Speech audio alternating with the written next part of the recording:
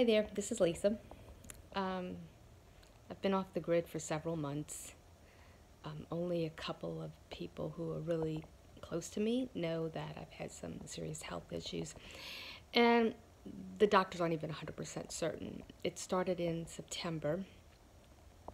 I could have said it started a whole lot longer. It's just been a very, very rough couple of years, starting with my mother-in-law passed away, and then having the shingles, and then my grandbaby being born, and my daddy having a stroke and passing away within just a couple of weeks.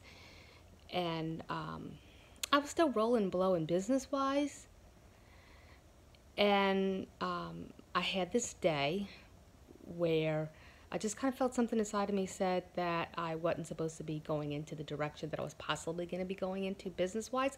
It wasn't like there was anything wrong.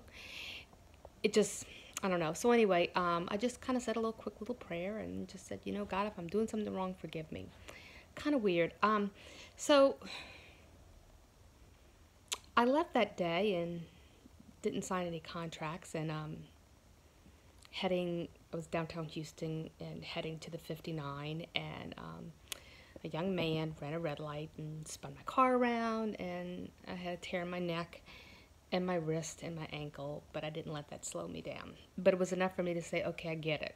I get it, God.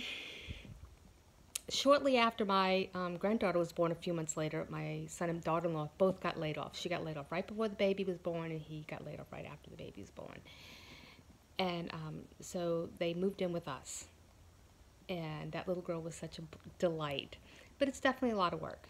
You're running a business, and you've got a lot of changes in your household. And so I just kept moving and kept going and kept hustling. Work was good, and keeping it busy, kept my son busy. And somewhere in September of last year, I was getting out of my car when I got home from a client's house, and I realized I couldn't walk. I mean, literally couldn't walk. And so within a few days, I was in a wheelchair, and went to see a doctor. They put me on steroids. Well, before I went to that doctor, I went to a doctor. He said, oh, well, just probably pulled, your sciatic nerve. And we were due to go on a cruise because I knew my body was at a point where I needed a break. Mentally, I needed a break. And the whole cruise was spent in bed. I couldn't even sit up. I couldn't roll over on my own. It was horrible. I was very scared. And so I went to see a rheumatologist, and, she put me on prednisone a lot, 30 milligrams in a day, 3 times a day. And a lot of research and sending me the different specialists to find out what was going on. And nothing really definitive. And I landed a trip at a hospital, and my fingers developed what they call, well, first of all, they said, well, I possibly had inflammatory arthritis, or maybe I had an autoimmune. And a lot could have gone back to some illnesses and things that happened when I was a child and a teenager that the doctors in New Orleans didn't take care of. So then I developed these Raynaud syndrome, which fingertips are cold, and then there was these splinter hemorrhages, which kind of freaked my doctor out because she's like, well, what's happening? And then ulcers, and then I'm like, okay, so we got a problem because my fingers are looking infected. Now these 2 or 3 here, the little scabs went away, but they're still very, very tender. And I got the cast off last week. I almost lost my fingers with infection. Interesting enough, the infection disease doctor said, oh, it's not infection, and yeah, right. So before the things happened to my hands where I couldn't do anything, I did a lot of writing and planning because I thought, well, if my days of hands-on organizing are coming to a limit, I'm writing my 3rd book. My first book, My Life is a Mess, Organizing 101, which is organizing tips, uncluttered, discovering strength and purpose in the chaos of life, is more about how our external world is a reflection of what's going on inside. So this 3rd book, called Brand New Perspectives, I kind of came to a halt on writing it. And I'm reading all these, I must have read, and I blogged it, all these books. I was reading all these books and making my business plans and thinking, okay, let me just make sure my spiritual life is in order. So when everything started happening with my fingers, oh my gosh, this had to be the worst thing in the world because I do have OCD. controlled. People think I'm joking. But I love wiping things down, keeping things clean, the sink clean and stuff like that. And and also an Italian woman. So for something like this to happen was very, very traumatic to me, that I can't do what I used to do at all. I can't hardly open up a jar because of the pain and everything. And so I've had these really serious depression days, and just kind of really looking inward and talking to God and saying, you know, what's my purpose in life? What am I going to do? You know, my whole life I was a stay-home mama, and growing up, you know, told what I'd never be and what I could never do.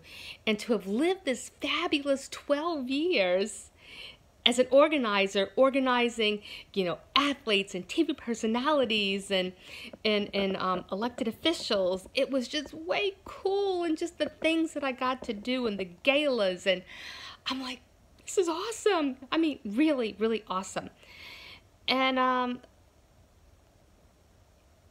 guess I'm having this talk because there's a lot out there who, it's what is our self-worth, how are we making a difference, and how are we important.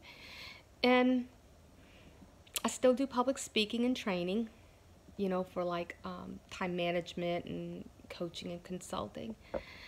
And to tell you the truth, I don't know what next year is going to look like business-wise, or, you know, what I'm really going to be doing with myself.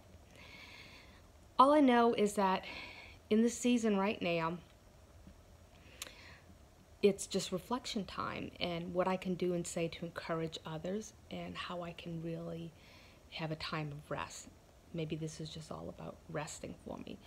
So I want to encourage those out there, because trust me, I've had very, very dark days when the pain just feels unbearable, or you can't sleep, or you've been taking too many pain medicines and you can't wake up, and you just feel like, is there going to be a hope? And so what I'm here to say is there is a hope. There really is.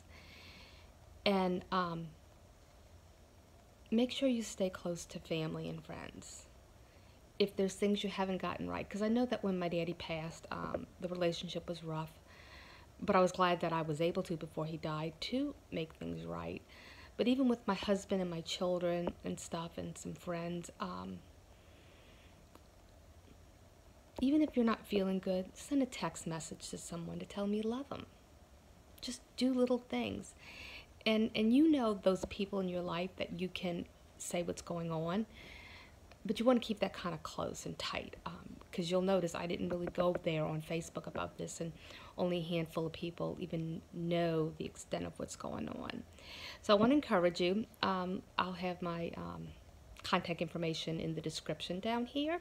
So if you want to reach out and say hi, or if you need a little word of encouragement, I'd love to even pray for you. Oh, also, you notice I am I'm starting to rock the gray hair. Yep. See, those young girls, they're paying a lot of money to do this, and mine's naturally. With all that was going on medically, I decided that, well, the doctor said it was also good not to have chemicals, okay? So it's like, all right, good. And I'm in my little pajamas, which is really just a cute little t-shirt and some comfy pants and stuff. And but this sweater I have is a little bit of a story here.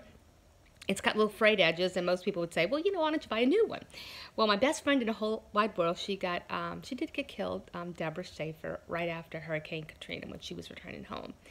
And so this is one of the items I bought with her shopping, because her and I were shopping buddies and stuff. So I don't wear it in public, but it's perfect as a bed coat, bed sweater, for lack of a better word. But anyway, I just want to encourage you, and just find that little piece of joy, that thing that you love. And I love you, and talk to y'all as I'm going through my recovery.